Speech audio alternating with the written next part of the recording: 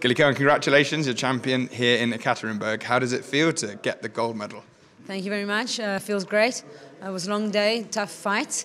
Happy that I could finish it with a good win, Ippon in the final and the gold medal. Yeah, you scored Ippon in the final against Ana Box of Spain. You've beaten her before.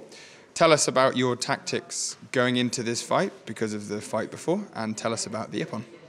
I knew it was going to be a tough fight. She's a good opponent, and I fought her before, so I knew how it feels to win, and I wanted to keep the momentum going.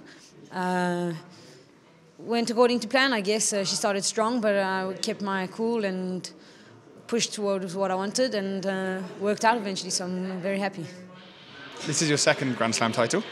Tell us what confidence this gives you for 2019 and what your hopes are for the year. Well, my last Grand Slam title was 2016, so it was a long time ago, so I'm happy for a good achievement here. Obviously, it's still the beginning of 2019, but after medal in Tel Aviv as well, and I'm hoping to build on this momentum and to keep going in the next competitions, sure.